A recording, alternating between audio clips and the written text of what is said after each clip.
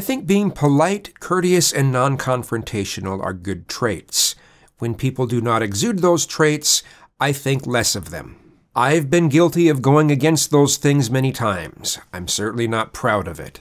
But I try. It's my goal. But I don't care what kind of colorful metaphors people want to use in their conversation, in things that they say to someone. Doesn't matter to me if someone swears. It doesn't make any difference to me. None of that has to do with whether someone is being polite or courteous or non-confrontational. I look at swearing as nothing more than, and colorful metaphors as nothing more than just like an accent, as far as I'm concerned. If people are being courteous and polite, or it's quite apparent that they're trying to be courteous and polite, I'm going to think more highly of them. I'm going to think that they're probably, if we get into a discussion, they're probably going to take my arguments in good faith more than someone who doesn't do that sort of thing. If the moment that you see someone intentionally or unintentionally saying or doing something that you don't like or you don't understand, your immediate reaction is to jump up and tell the person in a confrontational manner, "You don't like this," then that's not really a trait I'm going to respect very much. I mean, there are situational things. There are times where, yeah, you've had enough. Okay, fine. But to just be like this in just everyday occurrences, someone isn't even trying to do something to hurt your feelings or to hurt you or to make you feel less than or anything like that, and you just jump all over their case when they weren't even trying to. Yeah, I mean, I'm not going to have respect for that kind of attitude. I mean, everyone has a bad day, but if I see someone like that, I'm going to try to stay far away from them. And if I see there as being a remote possibility that that anger could be suddenly directed towards me or their behavior or how they're getting offended at things or whatever, it could be directed towards me, I'm out of there. I just leave. I leave where... there have been points where something like that has happened in front of me, and I have just left the groceries in the cart and just walked out.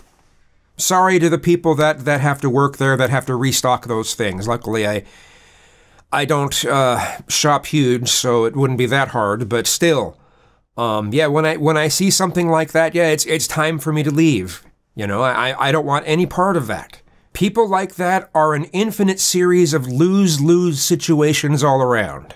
There's no reason for people to act that way, just generally. I mean, if there was a genuine situation that happened, okay, fine, they should be angry if something terrible happened to them, right? And if there's no chance of me being involved, yeah, I might kind of stick around to watch and see what the drama, unfolds.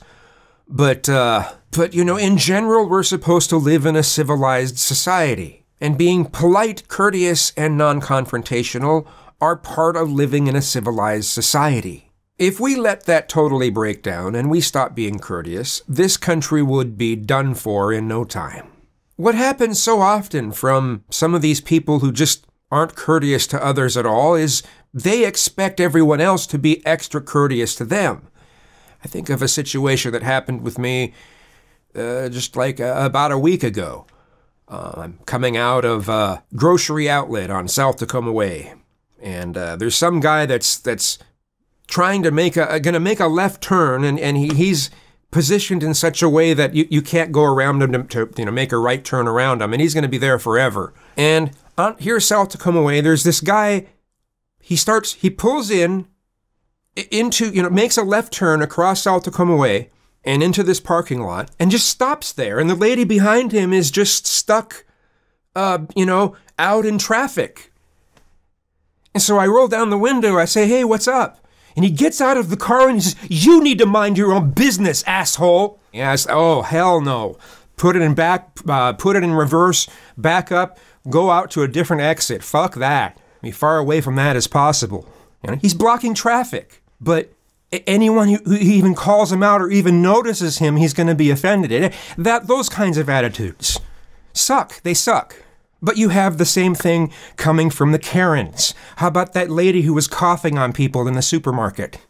I'm surprised she didn't get punched in the face. There's all kinds of examples of people from all different demographics having that kind of attitude, and it sucks. Trump's America really brought this out in everyone. Like I said, in all demographics.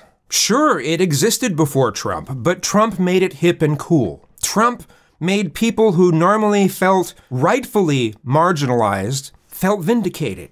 The bullies felt vindicated. So people who were that way already became worse than ever in all demographics. Having said that, there are some political ideologies and philosophies that I just can't handle, regardless of how polite, courteous, or non-confrontational someone tries to be about it. One of them is ethno-nationalism. People acting as though it's quite feasible somehow to geographically break everyone apart, separate everyone, break them apart geographically based on their race, based on their perceived race. And it's just like, well, so many people are mixed race as it is. It's just none of this works. There's just so much wrong with it. And the things that you have to do, the type of fascism and authoritarianism you have to do to create something like, it's just the whole thing. The whole thing, it's madness. And they can be very polite and nice about the way they say it, but the things they say are just maddening. Right? So, that's one example.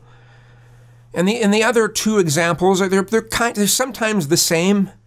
It's libertarianism and anarcho-capitalism, where it's this notion that the negative things about human nature and human instincts, things like greed and hate, they don't really exist, or they wouldn't exist if we had a free enough of a market. If we give people enough liberty, all those bad things just kind of disappear, or they won't have as bad of an effect. That's the harm reduction is just to allow as much freedom and liberty as possible, right? It's very strange. It doesn't make any sense. It's this mindset that we should view everything through the lens of liberty, through scales of liberty. Nothing else really matters. Oh, it's just left and right. Oh, it's all the same thing, and they're just arguing over bullshit. The only thing that matters is this pure, a purity spiral version of liberty, right? Which I guess I shouldn't call it purity spiraling. It's this element where you have complete removal of the government from your life. That's the ultimate goal, and as if that will just magically change people, right? Sorry, I'm going on about it more than I wanted to. Yeah, no matter how nice someone is about those things, I don't know how to be calm and collected when talking with people like that. I don't. I just don't know how to do it. It's like talking with flat earthers. It's this complete disconnection from part of reality. It's like it's stuff that only works on paper. It only works if it's individually sealed in a vacuum, So, I can understand that some people have similar views towards neoliberals. People who claim to be on the left, but they're barely to the left of George Bush. They're the people who almost seem to give validity to the people who say that there's really no differences between the parties. As if we don't have two parties. We do, but these types of people almost make it look like we don't. But that's all dependent on getting into a political discussion to begin with, and that doesn't just normally start happening with random people you run across in everyday life. It doesn't spontaneously happen between strangers, most of the time, unless you're at a rally or a protest or something. So again, it would seem reasonable to want people to be more polite, courteous, and non-confrontational, in people's everyday interactions. Again, I try, but I'm not always successful. Let me know how you feel about all of this in the comments. Thanks for watching.